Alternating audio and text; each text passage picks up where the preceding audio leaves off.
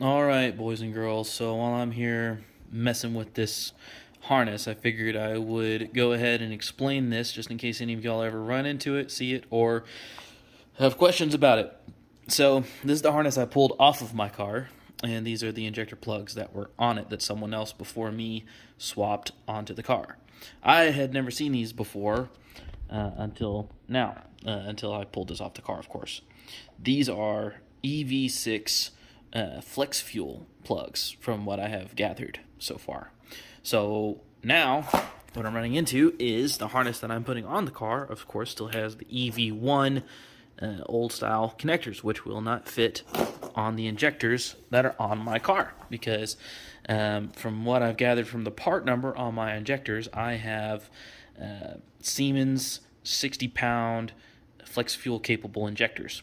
So here you can see one that I tried to take apart and amazingly failed on it.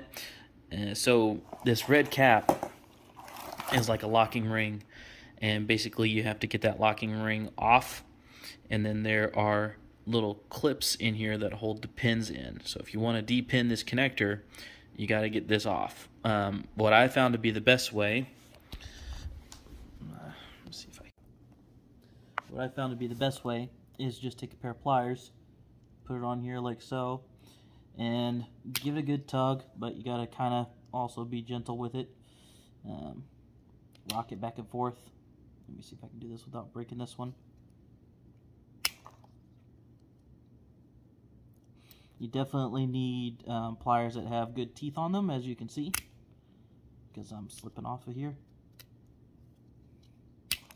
And I broke it.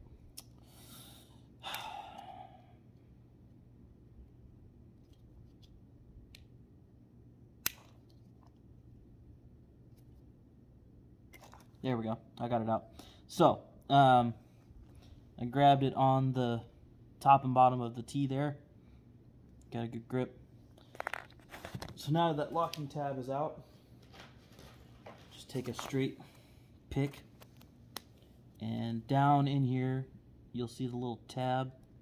You will push it out. I'll try and get it close up for you here in a second. Let me show you here.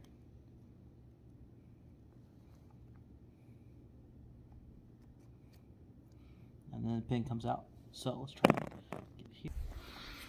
Can I turn on my flash? Yes. So can you see that little tab right at the tip of my fingernail, right in there? You push that forward.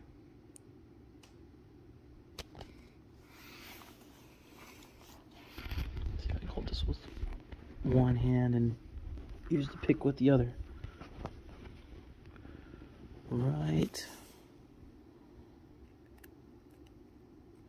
there, that little tab. You push that forward, and then it'll come out.